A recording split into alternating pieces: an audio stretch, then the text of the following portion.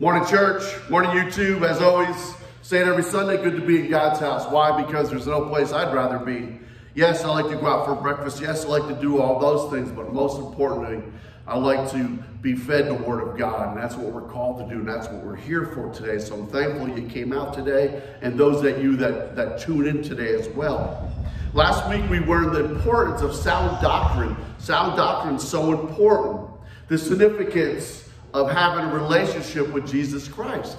Sound doctrine talks us about, what Jesus did for us upon the cross, doctrine of what he did. He paid for our sins upon the cross, forgiveness, the blood paved the way. 3 days later, he rises to beat death, so on and so forth. Resurrection, which is so important we understand. He did it to give all mankind opportunity for salvation and eternal life. Those that knew the Lord did get together to learn God's word. That's why we're here. That's why it's so important. We come out Sunday, we come out Tuesday, and we grow. We grow in the word. A lot of people don't want to do that. They say, well, I can do it from home. You can, but it's not the same. We exhort, we build each other up, and we build each other up in the word and love. Okay, let's go to Acts 2, 36 to 42. We already read this last week, but I want to use it to set the tone for the rest of this message. Acts 2, 36, 42 reads, "Therefore let all the house of Israel know assuredly that God hath made the same Jesus whom you have crucified, both the Lord and Christ." Now when they heard this, they were pricked in their heart, and said unto Peter and to the rest of the apostles, "Men and brethren, what shall we do?" And Peter said unto them, "Repent and be baptized, every one of you, in the name of Jesus Christ, for the remission of sins, and you shall receive the gift of the Holy Ghost. For the promise is unto you, and to your children, and to all that are afar off, even as many as the Lord our God shall call." And that many other words did he testify and exhort, saying, "Save yourselves from this untoward generation." That they that gladly received his word were baptized, and the same day were added unto them 3,000 souls. Now here's what we want to continue with. "And they continued steadfastly in the apostles' doctrine and fellowship, and in breaking of bread and in prayers." When I grew up as a child, I didn't have a choice to go to church, like a lot of children now do. I didn't have a choice. I was told to go, but I went begrudgingly. And I could not wait until the service was over so I can go and play and do whatever I wanted on my own. Why is that so significant? Because we go to church not because we have to. We go because we want to. We never go to please someone else. We never go so someone else says, "Oh, he made it again this week," whatever it may be. And that's not why we do it. We do it because we want to grow in the Lord. We want to grow in the Word and understand the significance of what God has for us. And grow in fellowship with Christ and other believers. So important. So why are we called to fellowship? And who are we called to fellowship with? First, we have to understand what fellowship really represents. Friendly association, especially with the people who share one's interest.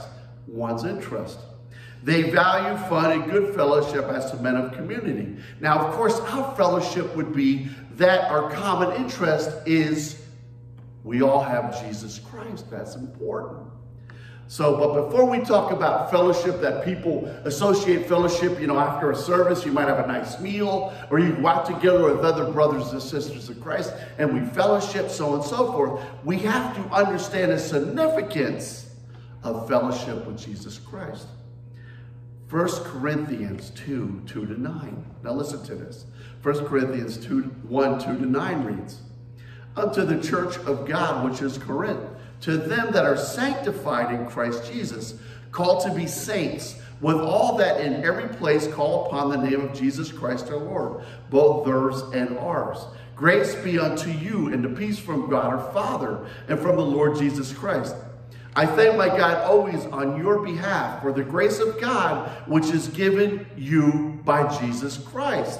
that in everything you are enriched by him, in all utterance and all knowledge, even as the testimony of Christ was confirmed in you, so that you may come behind in no gift, waiting for the Lord of our Lord Jesus Christ, who shall also confirm unto you unto the end, that you may be blameless in the day of our Lord Jesus Christ.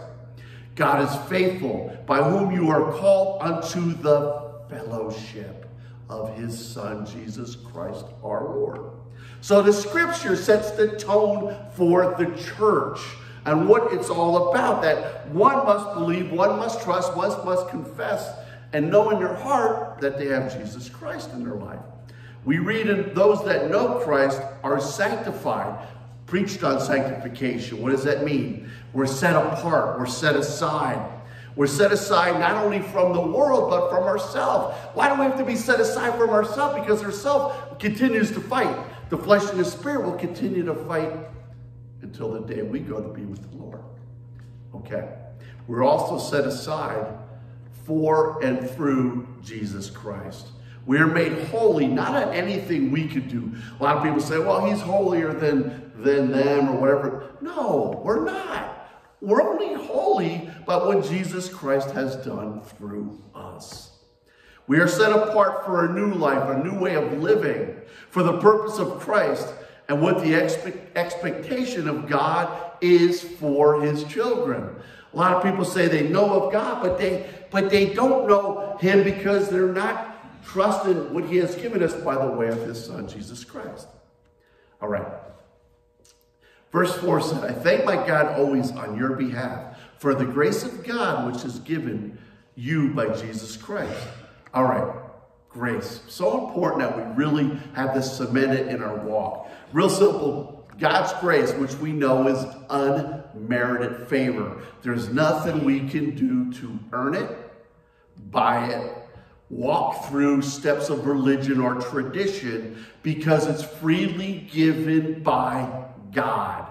Nothing anyone can do because God has given it. And how did he give it? He gave it through his only begotten Son, Jesus Christ. He gave it to all mankind. He gives the gift of grace to all mankind for those that are willing to accept the offering.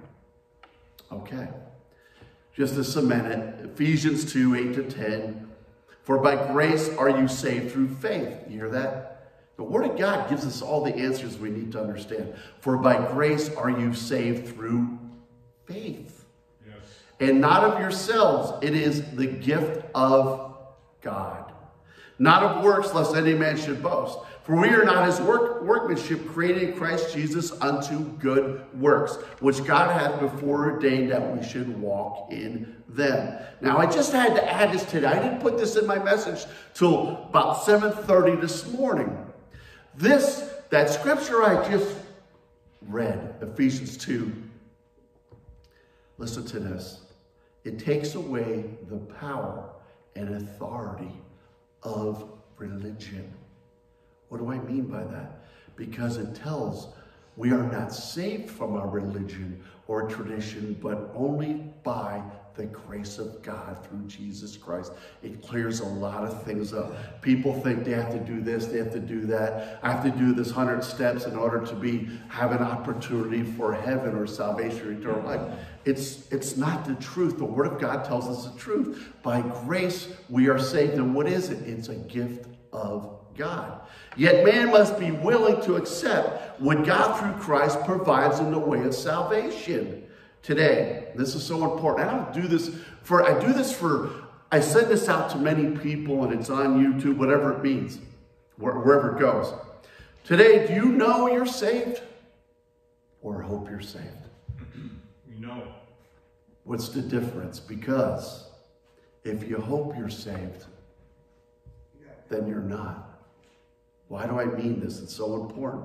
Because we need to trust, confess, and have faith to believe in what Jesus Christ did. There's no hopes, there's no second chances, there's no maybes, so on and so forth. I tell it about all the time. But we know we have the hope. And what does that do? That gives us hope. When we trust and know the Lord, it gives us the promise of assurance of eternal life. Okay, verse 6. Even as the testimony of Christ was confirmed in you. The only way the testimony which states that on our behalf, Christ has given all the right to be right with God the Father. That nothing we did, there's nothing I did, there's nothing I can accomplish on my own to be made right with God the Father, because Christ did it all for me. Okay, listen to this. I didn't write this little blip here. It's another author. A strong testimony gives peace, comfort, and assurance. It generates the conviction that as the teachings of the Savior are consistently obeyed, life will be beautiful, the future secure, and there will be the capacity to overcome the challenges that cross our path. We prayed about it earlier. We all will have challenges in life. It's a part of life. People think once I give my life to Christ, everything's going to be, wonderful and, simple and smooth. No, it doesn't. He just promises that he will get us through those difficult times. The assurance of our salvation through the sealing of the Holy Spirit leads to be confident in Christ in all things. Are you confident in Christ in all things? We don't worry about the future. I don't worry who's going to be president. Do I want one over the other? Absolutely. But if it happens either way, do I really worry? I don't. Because worry shows that I have not strong faith as I'm called to have. Our eternity, because we have assurance of only what Christ has given us. Too many in churches all over the world have no assurance for the simple reason they don't know Christ. And without Christ, we have no peace.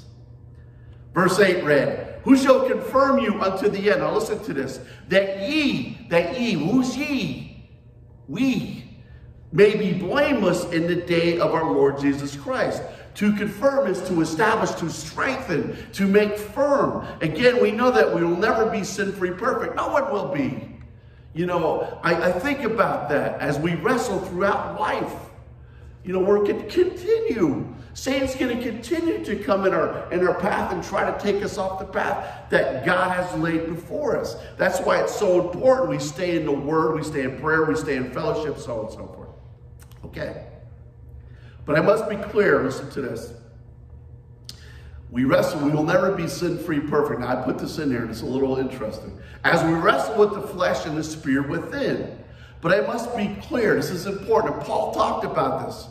This does never give us the right to willingly sin.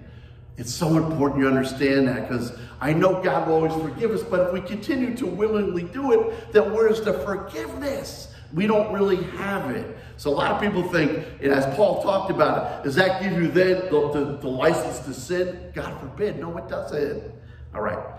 But we shall not fear his return, but welcome it. There's going to be people, I'm here to tell you, a lot that are going to fear the return of the Lord. We should not worry what happens in this life, because we are in Christ and we are given the promise of eternal life. Verse 9 said, God is faithful, by whom you are called unto the fellowship of the Son, Jesus Christ. So now we're going to talk. We're going to peel everything away. We did the beginning. Now we're going to talk about what it is to have fellowship with Jesus Christ. The term here, there's many terms for this. Now I'm going to break it down a little bit. I'm going to get into the Greek context and all that, which is really cool. The term here means a union or communion. The church of Corinth was brought into a union with Jesus Christ. All believers are brought, when they believe and trust the Lord, they are brought into a union with him. All right. The word says God is faithful. And the difference between God being faithful and man is God will always be faithful and man will always not be faithful. That's the truth. Even some believers at times are not faithful, but God remains faithful. Call unto fellowship unto Jesus Christ. That is the connection between us and him. Fellowship in the Greek word means koinonia. Say that one real fast. Can mean contribution, communion, and fellowship. Romans 15:26 says, I'm just going to give you a little scripture to show how the context means. Romans 15:26 says, "For it has pleased them in Macedonia and Achaia that they make certain contribution to the poor saints which are in Jerusalem." So the church supported the saints that were out there preaching the word and helping the saints, meaning not somebody erect a statue of. The saints meaning anyone that knows the Lord as their Savior. We become a saint. All right. 1 Corinthians 10:16 reads, "The cup of the blessing which we bless, is it not the communion of the blood of Christ? The bread in which we break, is it not the communion of the body of Christ?" Koinonia can also mean communion, which we will have today. We do it in a beautiful remembrance of what Jesus Christ had done for us upon the cross. Okay, 1 Corinthians 10:14-18 reads, listen to this. "Wherefore, my dearly beloved, flee from idolatry. I speak as to the wise men, judge ye that which I say. The cup of the blessing which we bless, is it not the communion of the blood of Christ? The bread which we break, is it not the communion of the body of Christ? For we being many are one bread and one body, for we are all partakers of that one bread," being Jesus Christ. It said he was the giver of life, the bread of life, so on and so forth. "Behold, Israel after the flesh, are they not eating the sacrifices, partakers of the altar?" Paul is telling the church of Corinth, you must have fellowship in Christ and know him as your beloved Savior. There's no way around it. We cannot commune to idols or false gods and claim we have fellowship with the Lord. A lot of people say, "Yeah, I know of God and I trust him," so and so forth. But they may fellowship to the wrong God, small g. Too many want the benefits of knowing Christ, but don't want to be in close fellowship with him because it calls us, here's where a lot of people lose and don't want to deal with it, calls us to surrender. What does it mean to surrender? That means you're giving your authority and power over to someone else. When I gave my life to Christ, I surrendered to Christ and obedience to him and no longer living for the things of our past. Matthew 26:26-28 reads, "And as they were eating, Jesus took the bread and blessed and brake it and gave it to his disciples and said, 'Take it, this is my body.' And he took up the cup and gave thanks and gave it to them, saying, 'Drink ye all of it. For this is the blood of my New Testament and shed for many remissions of sins.'" The beauty of communion, because it has such a significance, it goes back to remember what Christ did for us. Gave up his body, beaten, broken for us. The blood upon the cross for all to have the opportunity, first for forgiveness, then for salvation. Communion, the opportunity for fellowship. When we commune, we fellowship not amongst each other. We're a body. It says one body. What is one body? One body that first believes in Jesus Christ as their personal Savior. One body being which represents the true church. We're just a little smidget of the true church that is out there. Anyone that confesses and believes upon Jesus Christ. All right. But we want to use the word fellowship to describe a partnership. This is good stuff. A partnership, not with anyone but Jesus Christ. What is a partnership? Well, we can have a partnership in a business, that we put our resources together and form a company. Many times the business partnership, as long as it does well, it's usually pretty well. But if it does poor, soon the business will dissolve. Go bankrupt or even prefer. Now let's switch it up a little bit. We have a holy, loving partnership in holy matrimony. That we are a separate person. When I married, I'm a separate person. My wife is a separate person. But we get together in a union through God, through a covenant, we become one. It's a beautiful thing.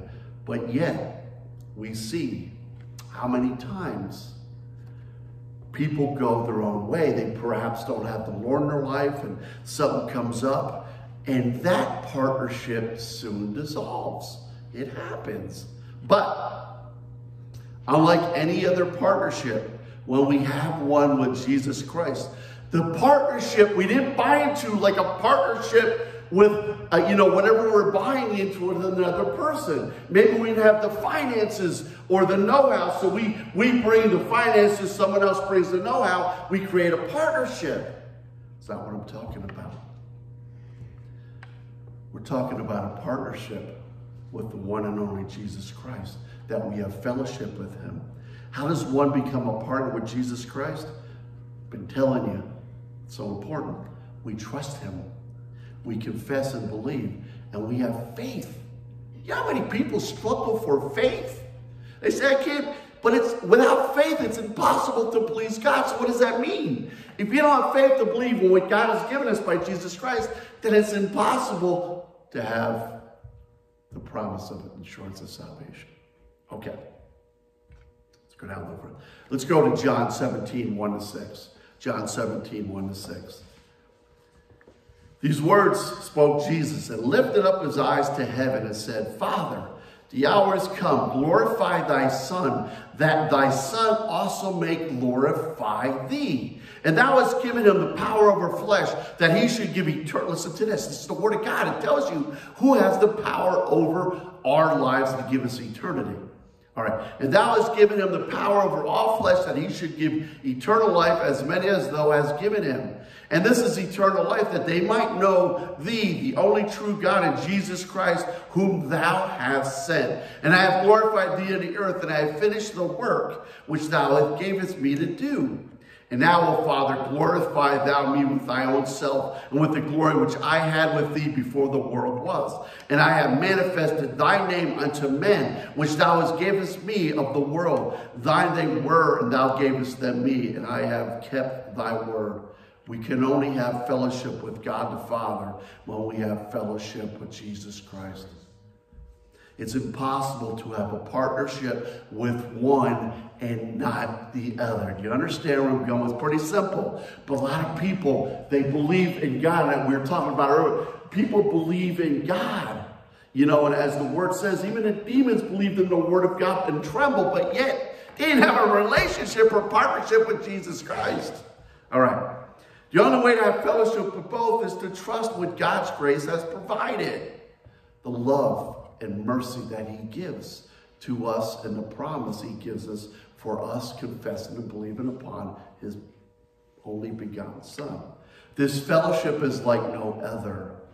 The business is based on a worldly business. It's based on trustworthiness.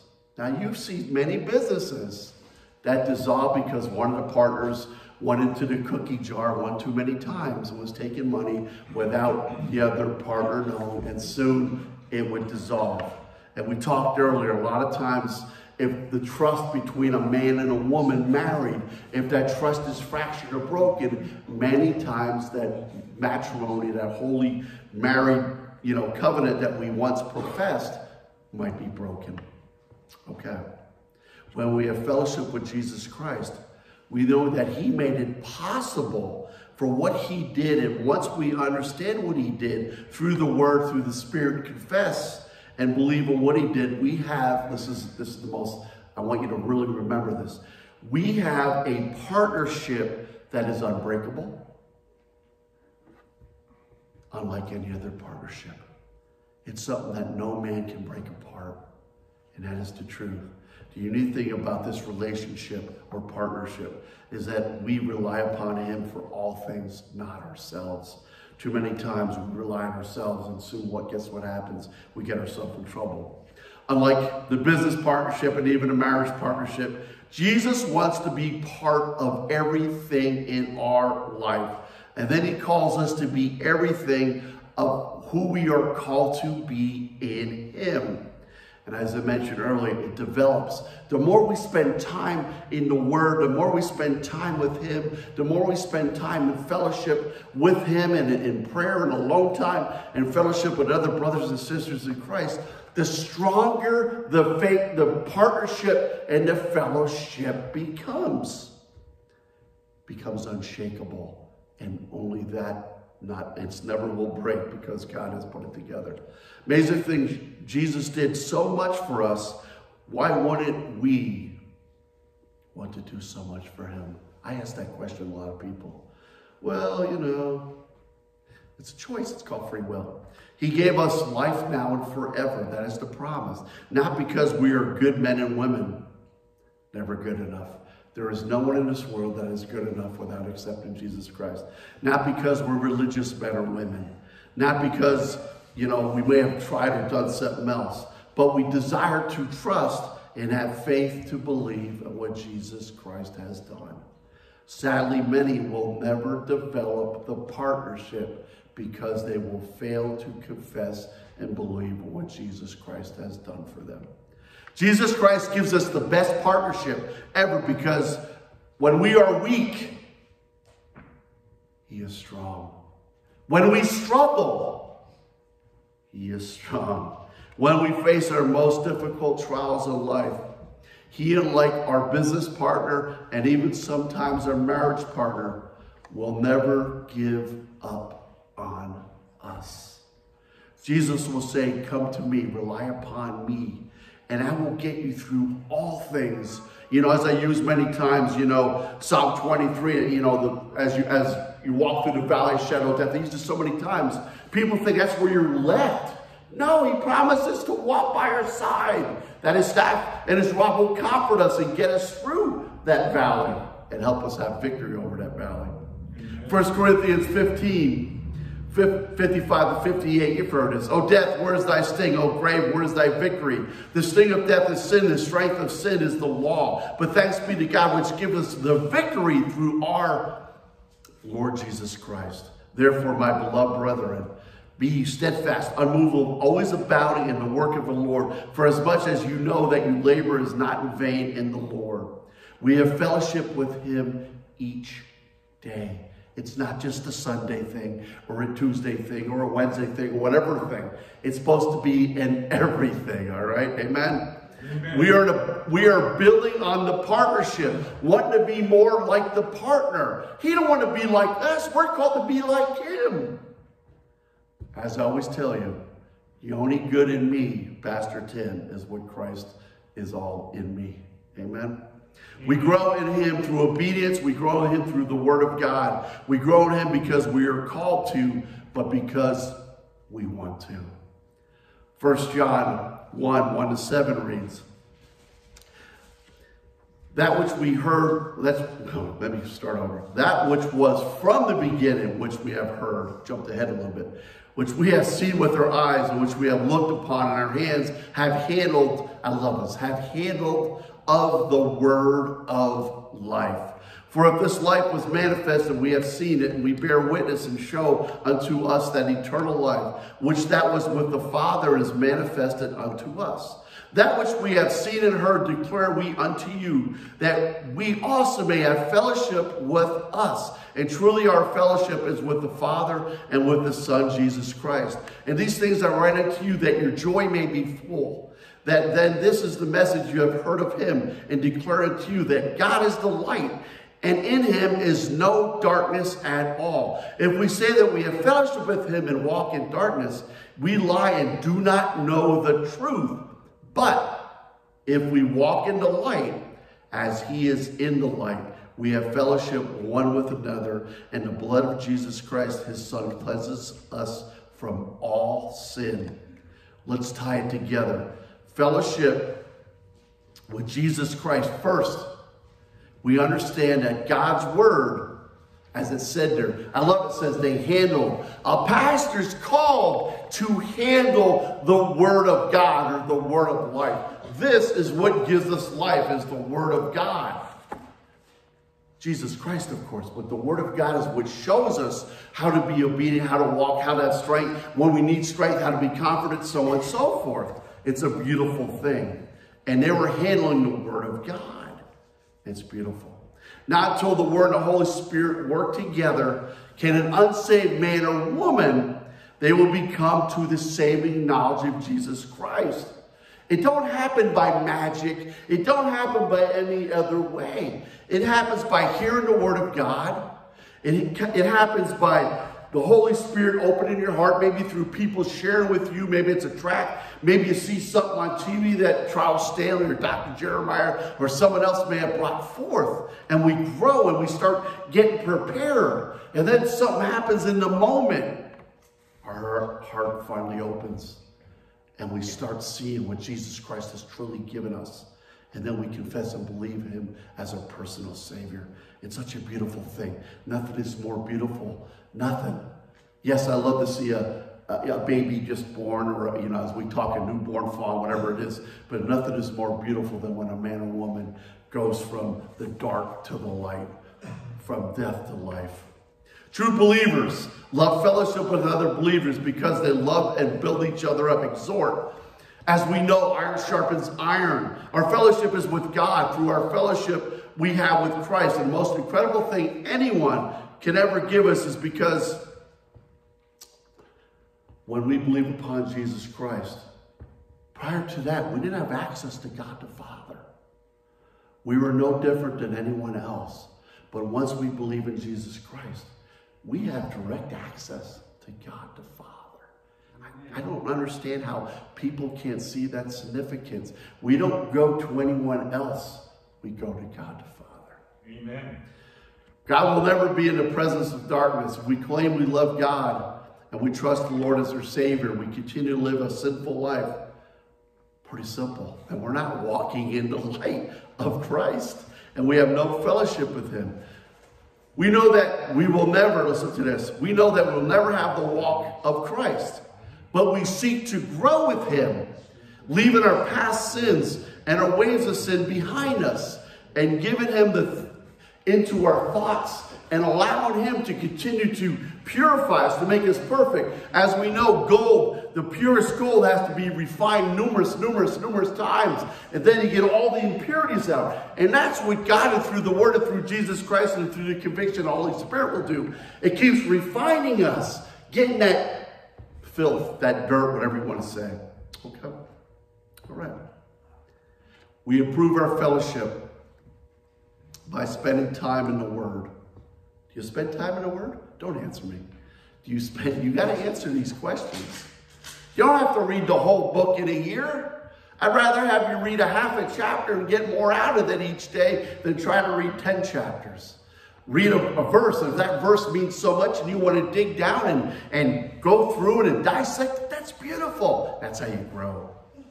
Desiring obedience, not out of guilt or demand, out of love for Christ. We surrender to God's will in everything.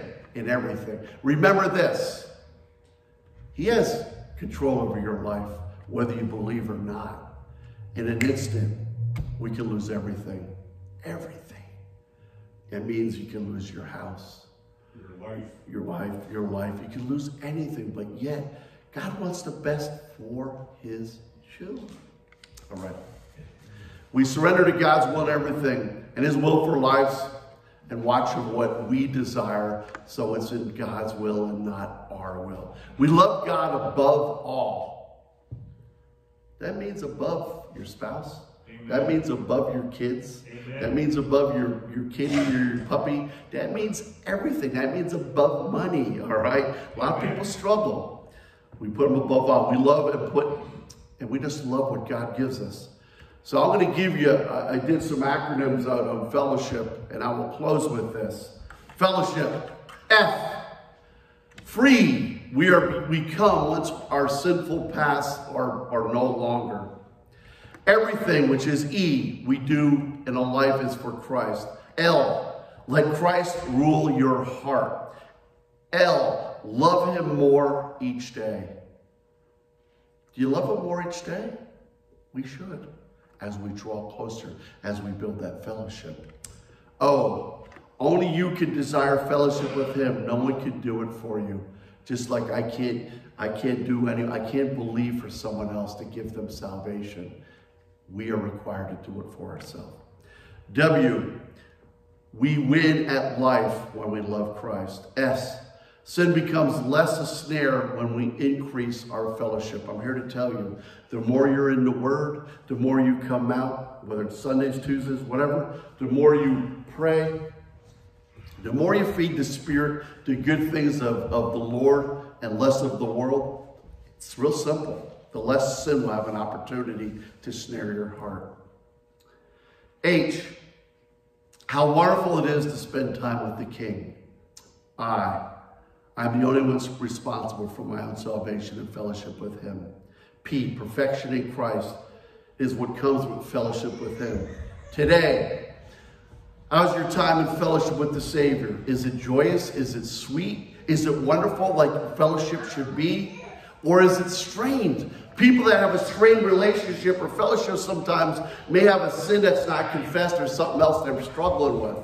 But are you growing through him? And are you feeding the Spirit the Word and enjoying quiet time with him? Let's close in prayer for a minute.